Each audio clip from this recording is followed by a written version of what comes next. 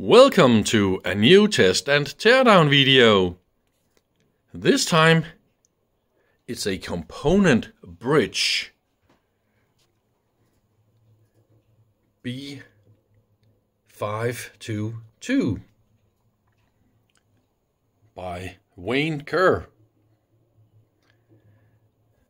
This is a huge component bridge, as you can see here.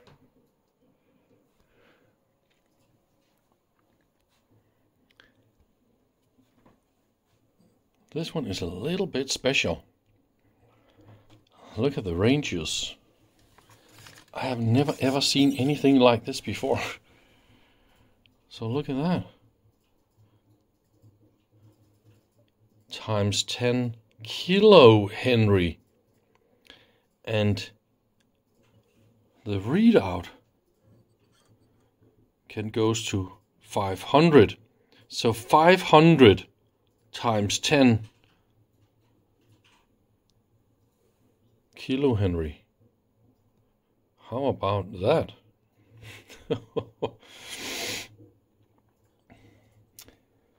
I haven't yet figured out exactly how to use it, but I think down here is the resistance or impedance when you have a reactive component, and then you want to figure out the loss component, I guess. And we got two different readouts. I still haven't yet figured all that out. And that will be the two BNC connectors for your test object. And it's really nicely explained here on this little schematic here. So that will be the two grounds from the two BNC connectors that goes together, right? And I tested with my ohm meter. There is no connection between these two at all. So it is really a true 4-point measurement. So that is also good to know. So I think I will try and play with that. It is from the 60s or 70s, really old kind of unit. I found some information online, and it says this one is known as a transformer ratio arm bridge. Whatever that is something I need to look up and figure out what that is. Also, I found a manual, a 3-page manual, and I will try and show you guys a little snip in here so you can see what it's all about. The main ranges is from 1 picofarad to 5 farads, 1 microhenry to 500 kHenry, and resistance is 1 milliohm to 1000 megaohm. That is a huge range, and I think the idea is that we need to trim for a maximum or a minimum or something like that on this meter, and then we know we are at the correct peak, right? For some reason there's a frequency doubler in here, so we can run on line frequency or ×2. So why do you want to change between 50 or 100 hertz? That is not a whole lot of difference. I don't understand exactly why that is a good thing. And it should use about 10 watts, it says in the manual. So I think I just want to try and plug it in and see what happens, really. It shouldn't contain anything that could blow up, so I might as well just go for it, right? So here is the power entry. Why is it made like this? And like you see here, this is the old English Bulgin connector, the 3-pin, and this is good for chassis grounding. And of course, I got the mating part on my special mains cable stuck, so that is good. Voltage selector is made using a novel tube socket. Well, let me see if I can show you. Can you see the... See, that is a tube socket. Oh, yeah.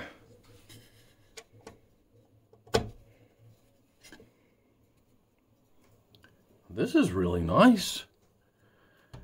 Beautiful, beautiful. There's a case inside the case. And it looks like, see, it's a little bit loose or something like that, right? And we got another funny box here and here. And we got the bulbs. So we got 2 bulbs on the left side and 2 bulbs at the right side. And when I change the measurement ranges, probably see here, right? Then it nicely indicate which scale to use on the dials. So all that is pretty nice. But see, there's another bulb right here at the bottom. Maybe that one is the reason why nothing works. So I'll try to measure if this one is working. I don't have any schematics at all. So I am a little bit lost about the whole working principle. And if you don't understand the working principle of a unit, I mean, it is a little bit difficult to measure around and debug stuff and figuring out what is really going on. Is actually, I did not expect to find that much stuff in here. We've got a little rectifier, resistors, capacitors, so that's a little power supply. And over here we got three transistors, some filters, some amplifiers, and see again some diodes driving the meter.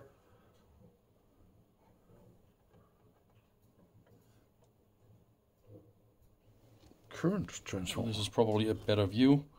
This one is a current transformer. Well, look at all those wires going into the... Why is it just out of focus? Annoying. So that's different tappings, depending on the ranges, right? And then the output from that transformer goes to the amplifier. There isn't really a lot of other stuff going to that amplifier. Interesting. We got some calibration of this and that, and no indication what are you doing. So what is this thing doing?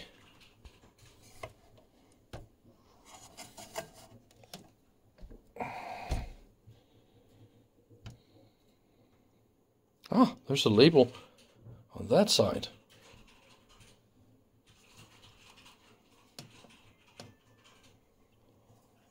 Look at that potentiometer here. 10,000 ohms. Lovely. So without any schematics or anything, I'm just going to have a little look around and see if I can actually figure something out. So this is of course the power supply. And we got some low voltage AC inputs, and those are obviously driving the bulbs. And then we have a little rectifier, unregulated power supply, some filter resistors, and the capacitors here. It says 12 volts, so we already got a lot of information we can use. I measure about 11 volts, so I don't think it is directly wrong. It is just a little bit low. It shouldn't affect what I see. So that will be the switches for all the different ranges for the bridges and all that kind of funny stuff. And the circuit board here is just a 3-stage amplifier. That will be the input from the current transformer. And then we just have a little overdriving protection, I guess. It could also be some sort of a rectifier, but I think the amplifiers, they run on AC. And I think this circuit board here actually works, because this is driving the meter, and I do see meter readings. And I put my scope, as you can see here, on the input to this board. And here is the input to that board. And now I dial I don't know if you can see that. And I see no peaks. And if I try the different ranges, I get a little bit more signal. And again, no peaks. I'll try to go on another level. See? And I crank these dials all the way around. See? No peaks at all. And I try all that. Oh, that is reflective. And I try all the different ranges and all the different this and that. And there's another funny thing I can show you. This is the line frequency, also the test frequency. And if I put this 2 times 2, bing, and then it goes double. There's some funny clipping here. I don't know exactly why it's doing that. There's another proof that there's definitely something wrong with the complete bridge circuit. That will be the calibration resistors. And like you can see here, no matter what I do here, no response whatsoever, right? I mean, it is just as dead as it can be. And I still can't figure out where the heck is the component that is shorted or not connected or something like that. That will be all the bridge settings. We got some resistors down there and a little capacitor here, and where is the problem? Not that easy today. So that will be the current transformer casing. A thick case for that, huh? And the transformer is kind of put into paraffin or something like that, see? If you touch this. So that is some sticky paraffin. Pretty cute.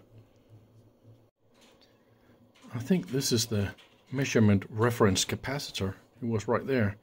And it really looks like somebody else tried to debug this a few times.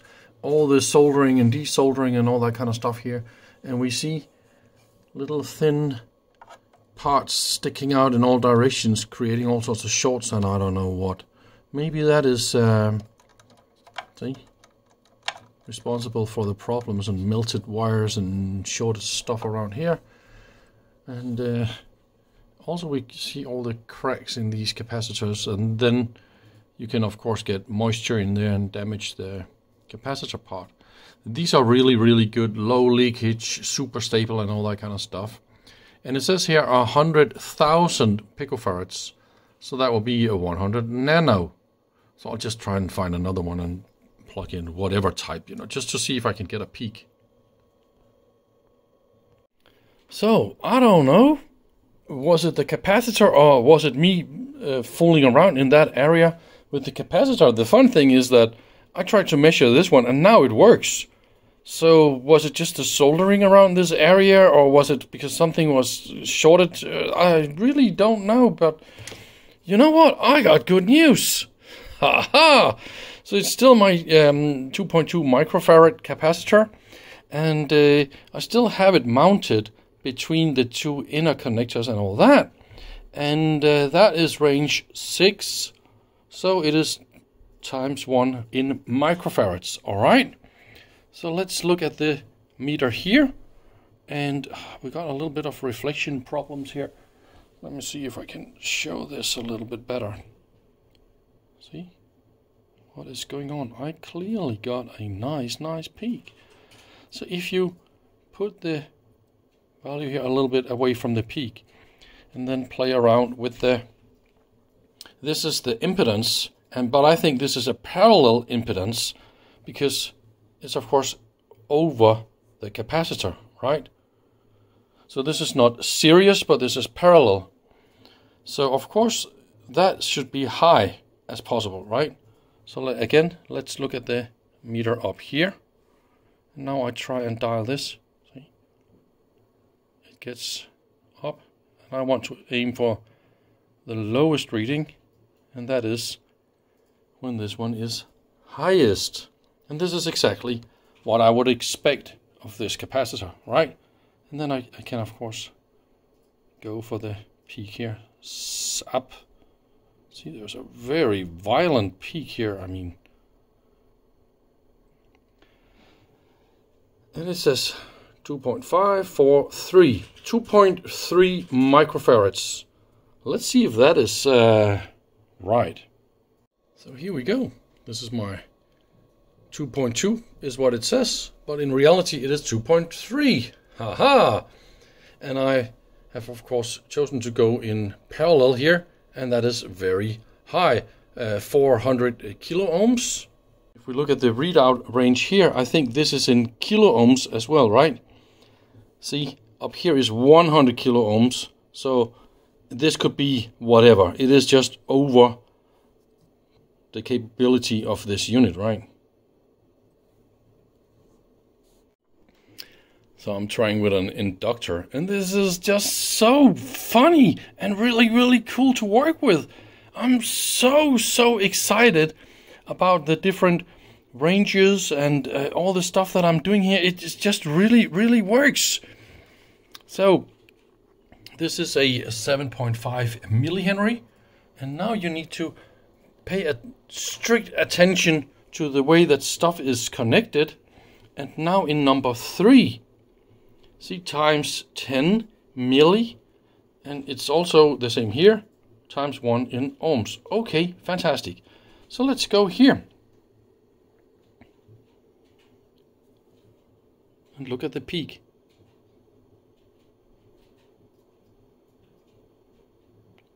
And it's also, that is 3.5 ohms. And then I can turn the impedance dial to get to the lowest point. It is so fast and so easy to work with. I mean, it's still really useful today. I did not expect I should say this, but that is just a fantastic instrument. And the way that these indicators work and all that, I'm really I'm really happy about that. So you can see what happens because I am in L. See, then they do like that, right? Isn't that fascinating with the light? And then I go to C, and then it's these two, or over here. Oh, very useful with the indication. Here's my inductor once again. Let's try and compare it a little bit. The fun thing is this modern instrument here can't measure these values at low frequencies. So, I mean, this is old 1960 unit actually wins over that, because as you can see here, I need to crank up the frequency quite a lot to get my 7.5. And of course I got my 3.5 ohms.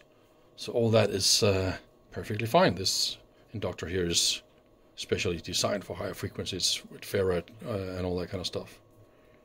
So I think that is all I wanted to show you guys today on this fantastic Kerr Component Bridge. Thank you very much for watching. Bye bye.